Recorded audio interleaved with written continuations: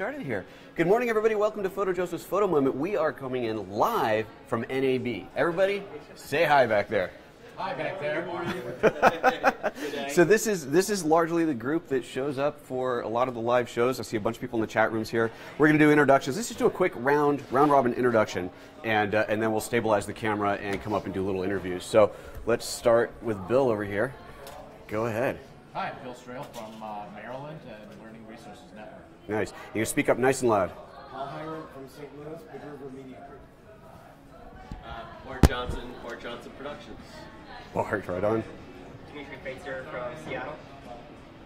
Who's that over there? From YouTube. Max from YouTube. I live on YouTube. My name is Sean Mansfield. I'm from St. Louis, Missouri. I create content. My company is called Flying Eagle. Nice. Nice intro. See, you guys, what are you guys doing? You're not promoting yourselves. My name is Smith. I'm a student at MIT. Sweet. I'm Cliff Totten. I'm with Discovery Channel Latin America. Come Hey, on. I'm Adin Guriev. I work with my brother, Max, on YouTube. We're from Spokane. Nice. All right, guys. Well, there we go. There is the crowd. Let me get the camera back in here. Actually, going to stable it out that way a little bit. And who wants to go first? Come on. I want you guys to come up here and tell me what your... Actually, before we do, let's get into the comments here and just see what's going on, because there is already a bunch happening here. So let's see. Good morning, Martin Pitt. Awesome. Glad to see you here. Sheila House, Faked Cube. You guys know all these names. See, Faked Cube says, I think things will work fine. Last night... Oh, yeah. If they're talking about the stream, last night I went to the booth. Got the guys there to help me figure it out. So yeah, we are using the VidiU Pro right now. And one of the key things we're doing right now that's different is I've got a 4G modem plugged into it. Turns out the Wi-Fi in my unit is completely messed up, so that's why I've had so many problems. Plugged into this though, it seems to be working just fine. So hopefully it'll stay that way. Let's see. Ooh, and this thing's talking. Let me turn this down. We're gonna get an echo. All right. Anybody else saying? Everybody's just chit chat. Everybody's saying good morning. And yeah, Martin, they're seeing you now. There's Max. And Sheila says, not one woman in the room. I know, Sheila, it's like you're almost the only one. You should have come here. You should have come here to NAB. All right, guys. Oh, Mike Weaver's from Spokane. Apparently he's you know him? He's been here for, no? He's in there too. Yeah, I'm sure he's done it. So, all right, so, well, you want to come up here and talk about what you've seen? Sure. All right, come on up. So yesterday I spent the majority of my morning in the North Hall where the virtual reality / 360 stuff is located. And so it's interesting to see how many companies are jumping in and coming up with really, looks like awesome products and on the under $600 price point. Okay. So for instance, Yi is going to come out, I want to say around May, maybe June, with their 360 camera for $400. Wow. And it's going to do 4K 30. What was interesting is that Google has picked Yi Technologies as there's something called the Thalos, which uses, let's say, more than 10 cameras. Okay, right. They've done custom hardware that can control all of these things for the small price tag of $17,000. But what's interesting is that Google picked Yi over, say, GoPro. Right. So to me, that's interesting. Okay. Yi is going to come out with a drone. Looks like it's got a lot of really cool technology built in. What's interesting is Yi seems to have embraced the Ambarella H2 chip, which has been out since January of 2016. Was the leader. Hasn't seemed to embrace that particular chipset, and it does so much more. So it's interesting to see these shifts of companies who most people would have never heard of a year ago coming to the forefront.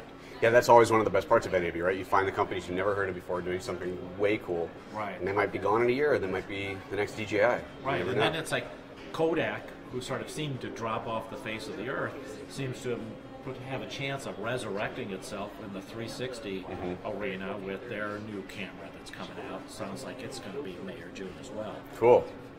Cool. So to me, that was the most interesting thing, you know, plus actually taking the information you've given for the live streaming and diving down the rabbit hole. Yeah, that's a big rabbit hole. It's not a rabbit hole, it's an abyss. That it is. Cool. Right on. Well, thanks for coming. All right. Who else wants to go? Tell us what you've seen at NAB. What's one of the coolest, most exciting bits and pieces? Who's next? Don't make the live audience wait. They're waiting. They're on pins and needles. All right. Here we go. All right. Alrighty. come in nice and close here. So obviously you're going to be just on that mic, so speak up a little bit. And yeah, hey everybody, it's Bart Johnson. It's so cool. It's good to meet you. It's so cool to have the real face to the name. I know, it doesn't feel real yet. I'll watch the show later and be like, I was on that. I was there. Right on. Yeah, so what have you seen at NAB? What's kind of blown you away? Yesterday I went there, and of course I'm doing my own coverage and carrying my whole interview setup and doing that. But yesterday I saw a lot of cool things, but I actually met a whole bunch of really cool people and saw a lot of friends. I've been doing this for 3 years now, covering the show. Okay. So yesterday I actually spent more time hanging out and shaking hands and checking stuff out. But I did get to see some cool stuff the first night when I was over at the Aperture booth. So I've known those guys for a while, and they make some really cool lighting products. Okay. And they've got some more really cool lighting products. They've got a 300D, which is a gigantic, like 2K equivalent LED light that they're trying to sell for. I think they're aiming for under $1,000. Okay. Wow. Which is amazing. But then they're also coming out with their Mini 20s, which are much smaller, and they have bicolor versions and stuff like that. So you can shove it in a backpack with 3 of them and go do an interview thing. So, nice. So the bicolors always found that interesting because I like the idea, right? But if you need full daylight or full tungsten or whatever the warmest is, then half the LEDs are off. Yeah, you lose half your output. Right. So that's why what I'm using here is this little Felix light. Yeah, the Felix ones are great. Yeah, they're great. You get consistent output throughout the entire color range. Yeah. And I tend to go, at least in my professional work, I end up going and I have to travel around and shoot interviews, and I end up in office spaces and stuff like that. And so I end up working in smaller spaces, but always with mixed lighting.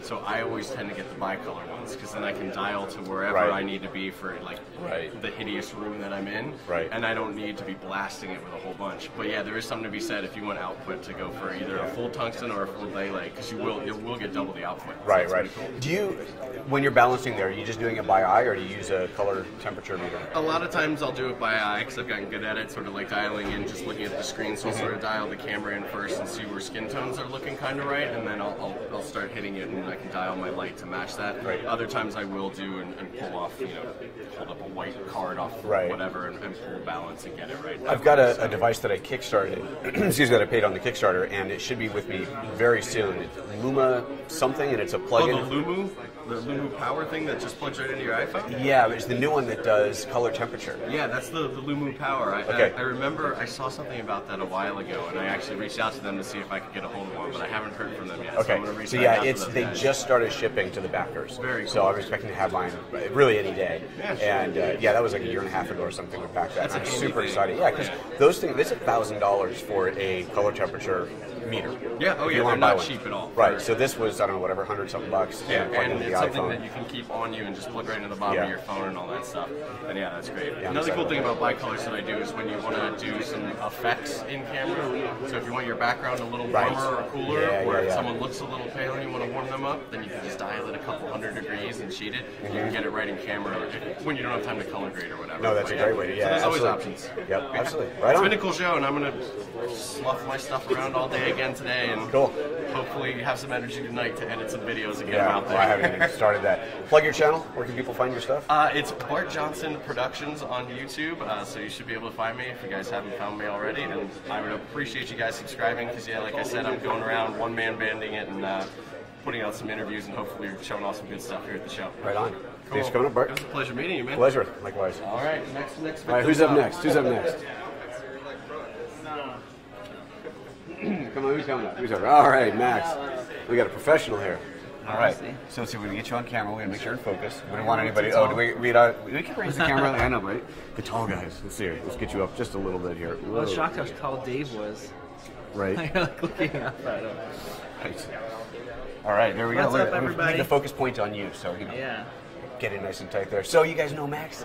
You've probably seen him around once or twice. I think we did a video together, right? Yeah, maybe. It's a legend.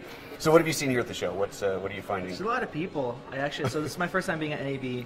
I thought we were going to go around and shoot a lot of booths and stuff, whatever's interesting. And I'm still going to do that, a little bit of that. But just meeting a lot of followers, some people I never met before. Most of the people I never met, but some YouTubers and other people that I've noticed in the comments.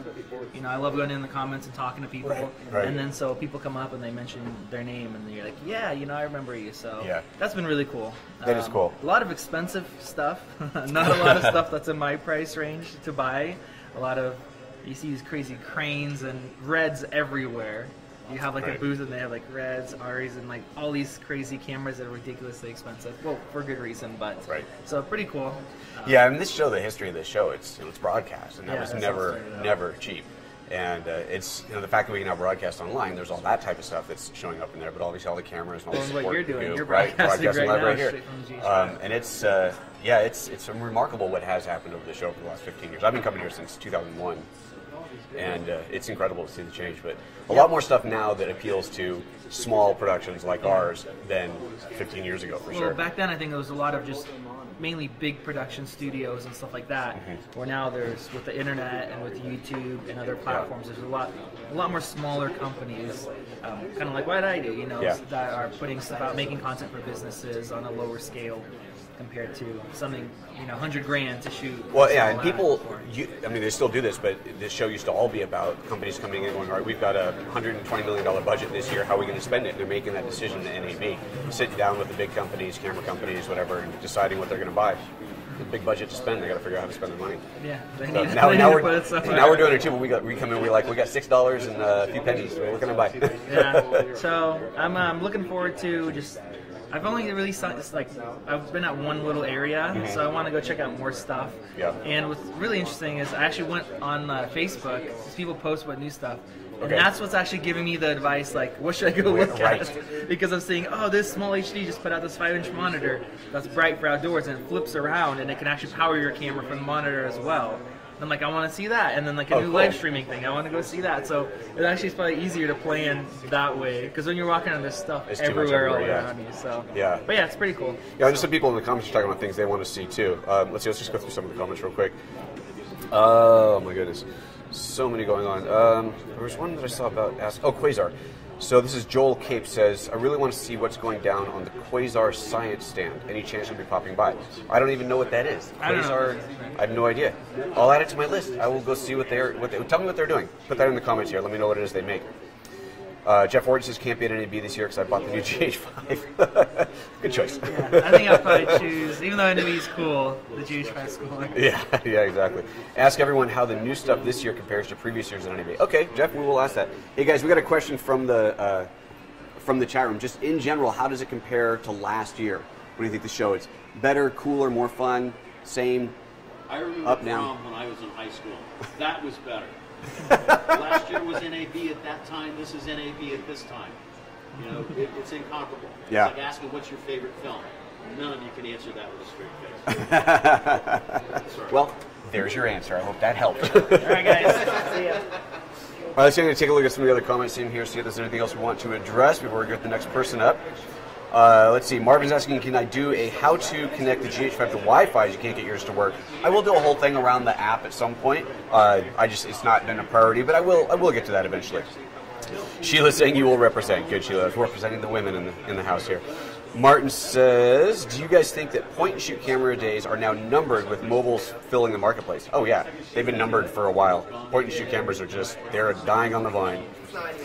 Let's see here. So the Quasar science again, Joel. Let me know what the Quasar science is. You might have already written that. I haven't gotten down there yet. Jeff Horton says can't be at NAB this year because I bought the new GH5. We already hit that. Yep. All right, good. That's that. All right, who's coming up next here? Who's up next? Who wants to talk about? Hey, there we go. The MIT student. Hey. So get a nice close. Introduce yourself. Hi, everyone. My name is Quentin Smith. I'm an MIT student. I'm here for fun. Okay, fun is a good reason to be sort here. of my hobby. Cool. So yeah, I spent the whole day walking around a single floor of a single room. Yep. This is my first NAB, so I really didn't have a concept for how big it was. Yeah. So I was in the south lower hall, which was all the broadcast workflow stuff. So there were sort of three takeaways I wanted to mention. One was there's a lot of vendors peddling HD-based T. Even like pro gear with HD-based T. I don't know what that is. What is HD-based T? Sounds like HD over Internet. It's HD over RJ45 cables, but not Ethernet. So as a cheaper way to use, so you can do a 300-foot Is that your standard phone cable, RJ45? No, it's the Ethernet cables. Oh, it is. That is. Yeah. Okay. But it's not. You can't use a switch with it to extend it. Okay. It's like analog over or something weird over Ethernet. But I'm used to that being consumer level kind of stuff. So I was curious to see these people selling these $1,000 pieces of gear with HD-based T instead of an SDI port. Okay. So like instead of a 300-foot SDI cable, which can be pretty expensive. Yeah. So I'm really curious to actually see. No one actually had any demos with HD-based T. Vaporware. But it's like the thing that everyone, they all had like, you know, bricks they wanted to show. Right. So that was kind of cool. Data VidiU has a 4K video processing device. So, you know, one of the big advantages of 4K when you're filming something is that you can go back and crop it and get more than one, you know, 1080p-ish thing out of it. So they actually have a live mixer where there's 2 camera inputs. So it takes 2 4K camera inputs, but then you can make 8 crops out of it and do live mixing. And that was a really cool product, I think. That's cool. Who makes that again? Data VidiU. Data VidiU. They're like I wonder if it's the same booth, because I saw a product that did that last year, and was super impressed with it. And I talked to the Black Magic guys, and I said, come on, we should put this in the ATEM, because the ATEM already brings in 4K. Well, the ATEM barely has scalers to begin with, so. Well, and that's, but it'd be great. I mean, you know, it'd have to be a hardware upgrade, but it'd be a super cool thing to be able to do when you're doing any kind of production. Yes, absolutely. Certainly. I mean, we do it all the time in post-production, but to be able to do that in real time, you can lock down one 4K camera with a nice, you know, fairly wide-angle lens. You get, you know, 3 or 4 views out. Well, that's even what the little Mevo does. It's 4K, and it punches in 720p. So for live broadcasting, one camera in the middle of the room, and you've got all these different functions from it that you can switch between. It's pretty slick. Okay. Yeah. I haven't if seen 720p is okay. Mevo, you said? Mevo, M-E-V-O, yeah. Cool. I'll take a look at that. Are they here, probably? I'm sure. I haven't seen them yet, but I haven't seen them either. But cool. And then the other thing I wanted to mention was there's a group called OBE. They also call themselves Open Broadcaster, but they're not the OBS broadcasting system that everyone uses. But they make hardware and software, but they also do open source encoders. So you can take their software and drop it on a commodity PC and do high quality encoding for streaming purposes. Okay. So that looked pretty cool too. Right on. So that was all I saw in the lower south hall. And there's like, for those of you who haven't looked at the map, there's like 5 more. Yeah, it's a lot. Well, for those of you who can't be here, now you got a couple things to look up online. Go chase those down and see how they if they're anything of interest to you. Very nice to meet you, cool. Joseph. Nice meeting you. Thanks for coming up. Thank you. Right on. Here's the thing on Quasar Science, they're high-end LED bulbs. Oh, okay. Quasar high-end LED bulbs. Let's see if we can get that in the shot there. Expose for that. There we go. So if you're interested in that, that's what it does. Super. Okay. Next up. They're here in Central Hall. They're here in Central Hall. Right on. Thanks. All right, see what else is going on in the comment. Oh yeah, now here's Joel talking about the Quasar sells color correct 96 plus CRI LED tubes that fit in standard fluorescent fixtures, cost less than $100 a tube. Interesting. Okay. Kino flow replacement. Nice. And Martin says when you hear these guys talking, you suddenly feel like you need to go back to nursery school. Yeah, there's a lot of techie brain power flying around the room here. Sean, come on up here. It's nice to be out here with you this morning. Thank you very much. I'm a production guy, and to legitimize the brash comment that I said, oh, last year was last year, this year is this year's, one of the many things that I do when I think in a creative way while I'm here and strolling mile after mile of hall after hall is I'm thinking about reverse engineering. How can I take this technology? Same thing last year, same thing I did maybe years ago. Well, how can I take this current technology, here we are in 2017, and make a product out of it that can become a production, that can become an event, that can make a billable hour, a piece of equipment that'll work a set of people, 150 people deep, right down to caterers, right down to cinematographers, and all the way through the middle. For me, I'm looking to create content with the gear that's out there. And my other long-winded response, sorry. No, not at all. The peripheral knowledge that I see around from a design standpoint, I've always enjoyed looking at the guys that are making towers, the metallurgies, and the architecture. And there are women there, there you go, that are speaking intelligently, that have legitimate degrees from some of the most legitimate universities talking metallurgy, architectural, geometrical pattern. And they're talking about land-based broadcast equipment. It's the National Broadcast Association. Who has a more legitimate position at the sales table than these people? But the peripheral knowledge that you pick up looking at cameras, where they put the handles, where they put the buttons, the difference between brands that want you to follow a protocol and the brands that don't want you to follow a protocol and are following a standard. And that same peripheral knowledge is so vibrant and evident in every year that you come, whether it's 15, 16, 17, or 20, 22 in the future that we look at. There are plenty of good things happening on the floor, North Hall, South Hall. I dig the stuff that's out in the open. The production trucks, the uplinks, the towers. And You know, there's a lovely space in this crowd here, and that's what I'm here thinking about content, thinking about how to mount a production and build some hours to put some people to work. Sounds good. Love it. Yeah. Right Thanks on. for including me. Absolutely. Thank you. I'll see you on the beach. Beach. There's a beach here? Chris, you want to come on here? What are you doing? You got a mic in your hand. Chris Fenwick's going to come up here for a moment. He's supposed to be working right now, but what did you do? Did you already introduce your guest and bailed on him?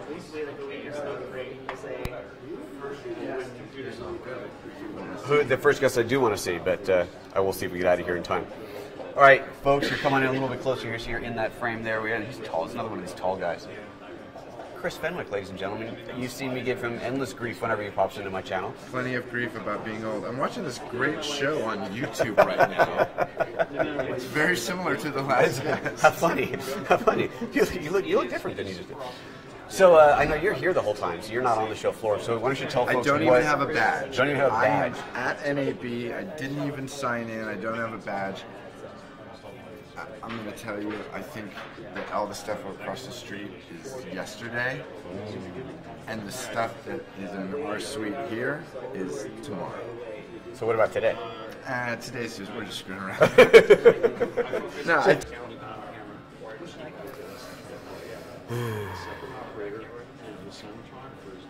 it stopped broadcasting for some reason, but it's starting back up again, hopefully. Oh, it's the battery. Shoot. I was going to plug it in and I forgot to. All right, we have to reposition it. It's not USB, is it? That's not USB, is it? No. No. The battery doesn't last very long. And when it gets low, it spontaneously reboots, which is a really handy feature. That is yet another awesome feature in the video. Yeah, so, all right, guys. Well, somebody check, see if we're still live, or if we got back on. I have to...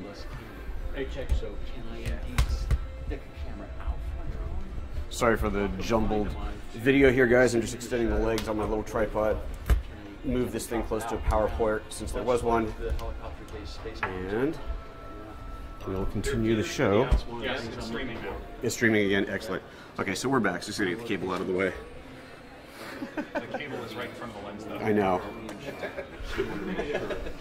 Well, they wanted us to not show that room over there, but oh well. Oh, they did? Yeah.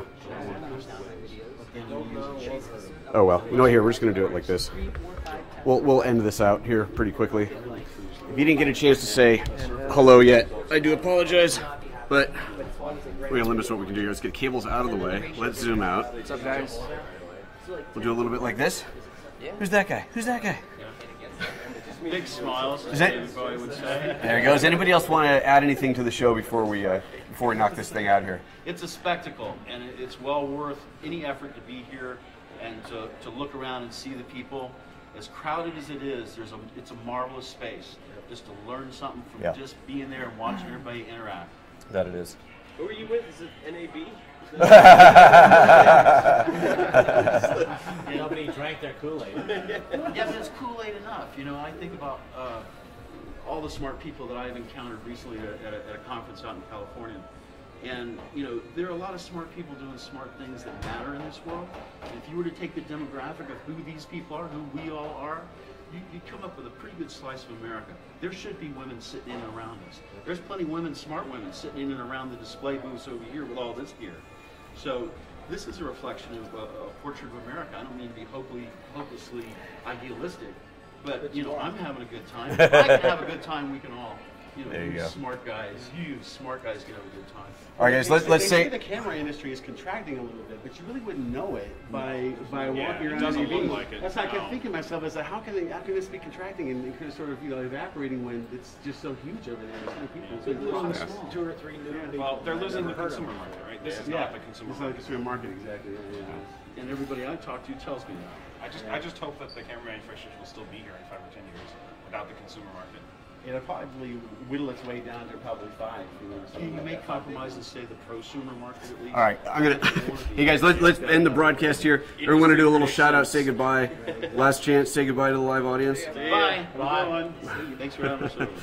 Absolutely, and thank you guys for tuning in. Let's see if we can get this on here. There we go. Thank you all for tuning in and watching live today. We're supposed to be back in the studio tomorrow, back to normal, but I've decided to extend my stay. So tomorrow morning's broadcast is probably just going to happen from the hotel, from my hotel, but we'll figure it out. We'll see you guys next time. If there's comments that I haven't responded to, I will try and chat to them in the comments before the live chat closes. And if I don't get to that, then just put a comment in there like normal, and I will address it when I can. Take care, you guys. Bye-bye.